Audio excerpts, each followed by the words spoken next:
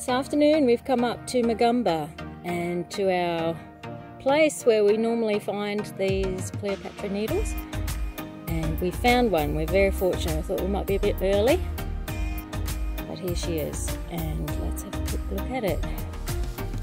So they come out, it's June now, so it is slightly early.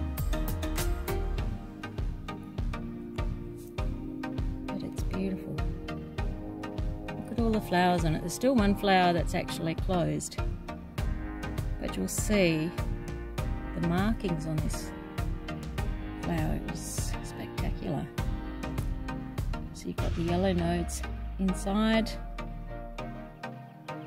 petals with a sprinkling of purple on the outer.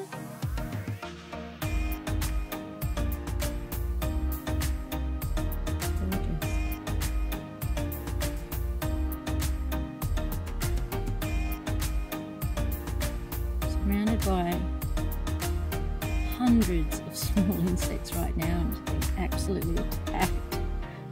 But that's okay, it's worth it.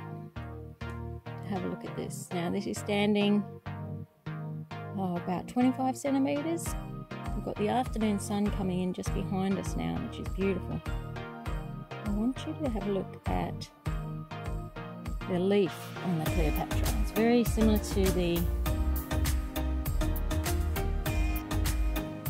Queen of Sheba.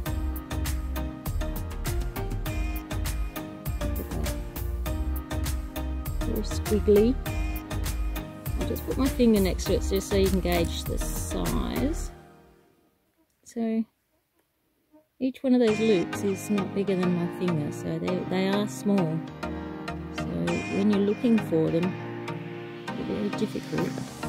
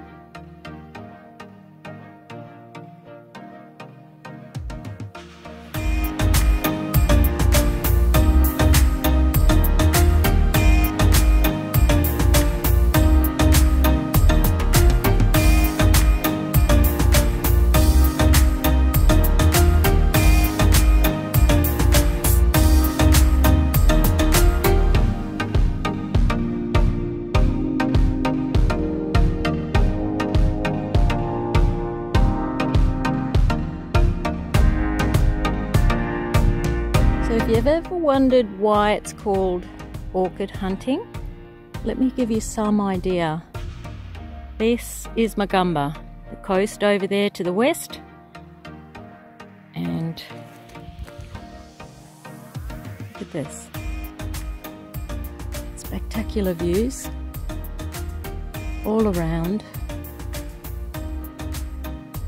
The sun is just setting too, so we're at the end of the day. We've come out looking for something as small as this. Now it's in a gravel hillside, and you have to do a fair bit of walking to find that. This is about 25 centimeters tall. Just fantastic. It's so exciting when you do find them. It's a bit of an adrenaline pump or hit, so to speak, but when you find what you're actually looking for, it's spectacular. On an afternoon like this, it's so quiet. You can't hear anything.